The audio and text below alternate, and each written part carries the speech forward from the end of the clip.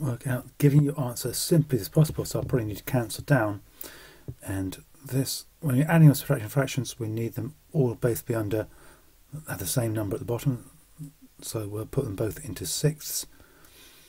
1/6 is 1/6. I don't need to do anything with this, but from this one I have times the bottom by 2, so I need to times the top by 2, which gives me 4.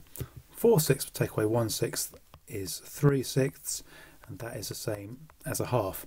That's quite nice because I have actually cancelled it down, so I reckon I'm right. Work out this, giving you answers as a mixed number.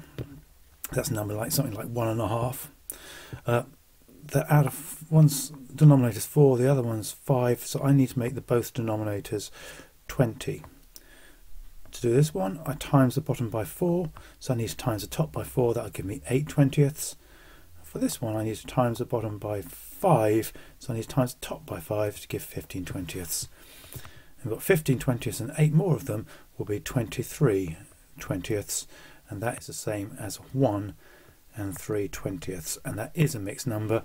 And again, because they give me a little clue here, I'm pretty sure that I've got that one correct. That's question 14 done.